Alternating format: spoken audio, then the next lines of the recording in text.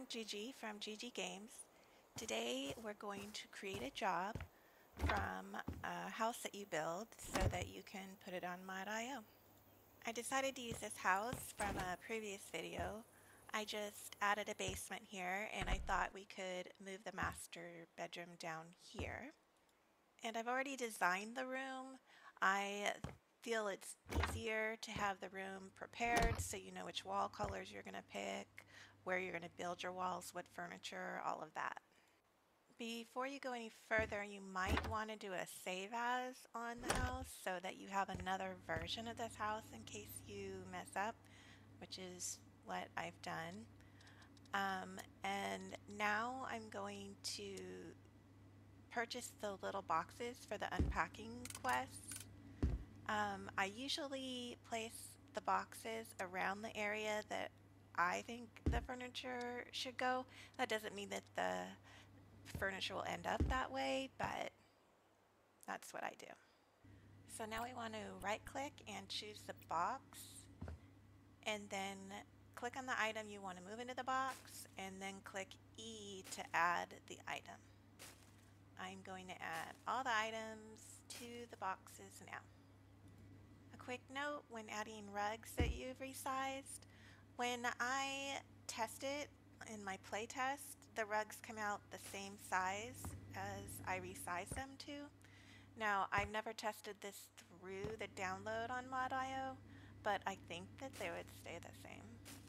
If you add an item that you decide you don't want to pack, just click R when hovered over the box and it'll move the item out.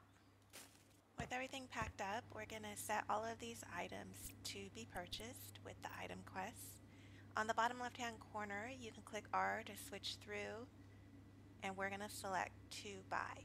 And as you can see, it gets highlighted in green. So we're just going to click all the items that we want to have purchased. I am not going to have them by that little fireplace there, or the stove thing. I'm going to leave it so that whoever's playing it gets an idea of where the sitting area should be.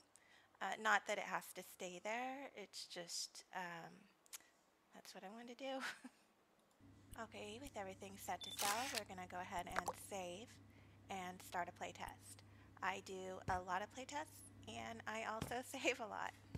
I'm just going to kind of walk through, make sure I got everything to sell here, which I did not. So I'm going to have to go back and add that lamp, but it looks like everything else that I want is up for sale.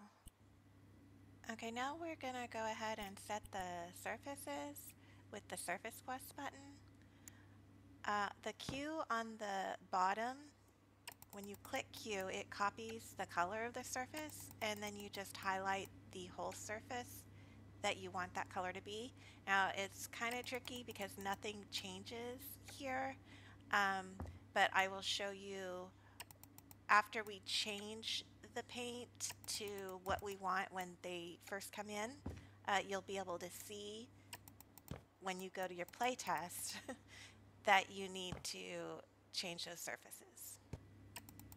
Now I'm going to go ahead and paint the wall to what I want it to look like when the user first comes in, and I want it to look like an unfinished kind of basement area where maybe some contractors came in and started, but then they stopped and were asking the user to finish it. Before I test this thing, I need to turn it to a job so that the quests show up when you playtest, and you can name it whatever you want. And down below here there's an area to set how much money the user can spend. You should set that to as high as possible, especially when you're playtesting.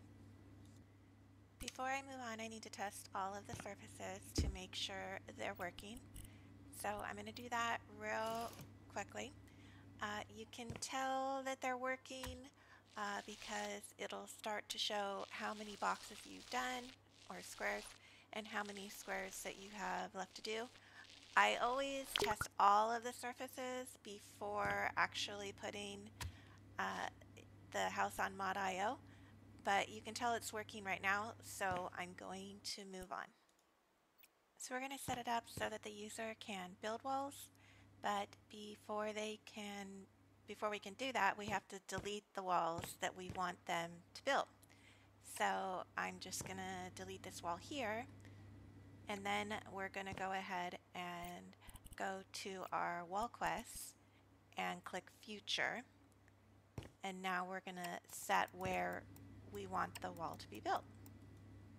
Now we're going to set the texture that we want this wall to have. And so we go to surface class, and just like we did before, we just cover the wall with what it is that we want the user to paint or wallpaper or whatever.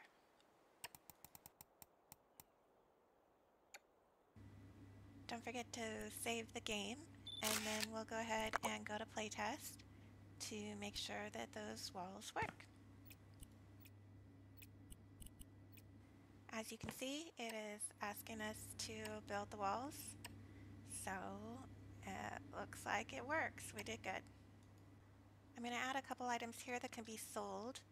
I'm going to add an old toilet, and I'm going to add an old sink, and then I'm also going to add a bookcase that I can, I guess it's damage.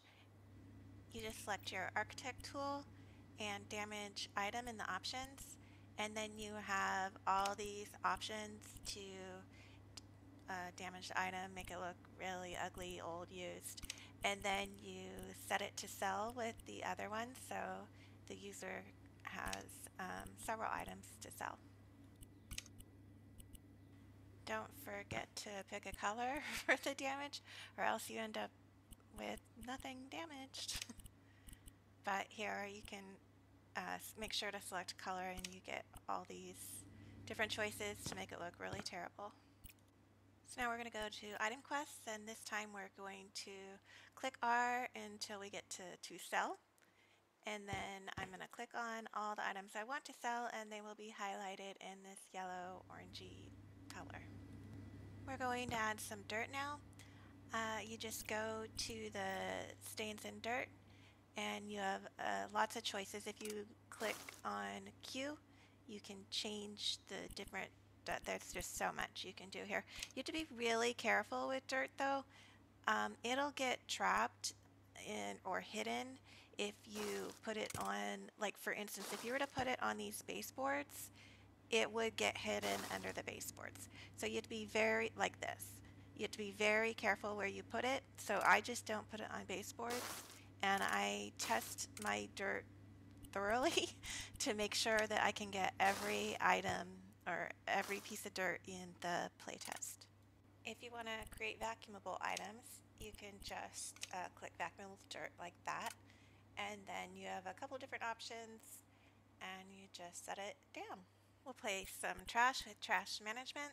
There's a lot of different things, different options to choose from. Be careful where you're throwing it. Make sure it's not too close to the edge or to the wall. Sometimes it might get trapped in the wall. I've had issues with trash as well. You can use gravity on or off. You can change the amount of trash you want to throw. There's boxes, pizza boxes, soda cans, there's all kinds of things. You can kind of go wild with it. We're going to go ahead and save and then play test. Make sure we can get all that dirt up. I know I have issues here because the dirt is going to get trapped behind these baseboards. So I'm going to need to go back and fix that. To do that, we're going to go to dirt management. When you click Q, there are several options. You can change the distance, you can change which type of dirt you want to clean up. There's several options. There's even an option to destroy everything that's visible to you, which we didn't really want to do, so I'm going to go and bring that dirt back. We're going to go ahead and switch it to just dirt, and then you click on it and the dirt disappears. Then we're going to switch it to the trash and get rid of that, and the vacuumable stuff. It's pretty easy. Now I'm going to build some walls. I want the person playing to be able to destroy some walls, so I'm just going to build a couple pillars around here and then set them to be destroyed. Setting the walls to be destroyed is real easy. Just go to wall quests, and basically the settings are already there for you. You just highlight the sections that you want to be destroyed, and then when you go to your playtest, they are ready to be destroyed.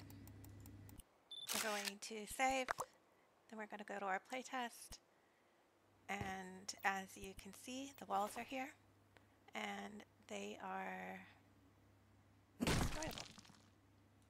When you're done creating your job, and you've done the playtest several times, you'll want to take some photos. So go to your tools, click take photos, and then click on G to go into God mode if you would like. To set the camera down, you'll want to click Control, left click on the mouse, and then find the position you want to take a picture in, and then left click your mouse to set the camera. Then you have to click R to move on to the next camera. So basically you set all the cameras first in the right position, and then after you've set all your cameras, you click Q, and then it takes all of the pictures.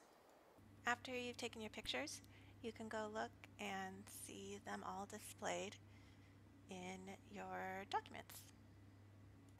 When you're ready to export, you want to go to your property settings. Make sure your job budget is set. I've seen houses where the job budget wasn't set high enough and people were unable to complete because they could not purchase the items. Your file will export as a zip, and you can find it located here. Once you extract the file, you'll have a folder for houses and a folder for photos. You'll need those when importing your house on Mod.io. On the Mod.io website, you click Add Community Content on the top right. On the first tab, you'll want to add basic information about your build, the name, a little summary, a description down below, and then you can upload over on the right where it says logo. You will upload your thumbnail using the photos folder that we exported earlier. On the second tab, you can add the rest of the pictures, YouTube, location to video, channel, whatever, sketch fab models, not sure what that is. The third tab is where you'll add the zip that you created. Click I agree, and then upload and next. The last tab is for dependencies. I don't even know what that is. I just go save and next. I have no idea. I do want to note that I always start off by keeping my community content hidden. You can do that on this tab where it says visibility, which is the first tab. I make sure that everything is correct. Sometimes I download it and play it again just to make sure it's correct before I make it public to the community. The first house I put on here had issues with hidden dirt, and the job couldn't be completed, and there were some comments and I felt terrible, so I always make sure that it works 100% before I put it out now. That completes our tutorial today. I hope it was helpful. I hope it wasn't too confusing, and everyone have a great day.